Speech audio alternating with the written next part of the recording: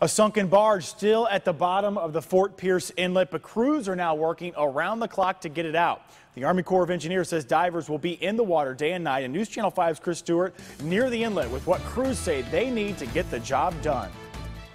Right now, take a look behind me here near the mouth of the Fort Pierce Inlet. You can see where crews have been working through the night, continuing to work on the wreckage that's below the barge you're looking at right now. The tides have been a huge hurdle for the divers here up to this point. So now crews are kicking things into high gear. They're working 24 hours a day. During the daytime, they can only do so much. They say they can get a lot more done during the night. Now, before they can get the wreckage out of here and to open this inlet again, what crews need to do is get underneath it and then run lines below it. That way they'll be able to pull it up, and that's what divers are doing right now. You remember this barge sank to the bottom of the inlet last month. It was being towed in because of leaks at the time. There is still no timetable on when exactly the job is going to be done, but up until the job is finished, it is going to be limited access for boaters in this area.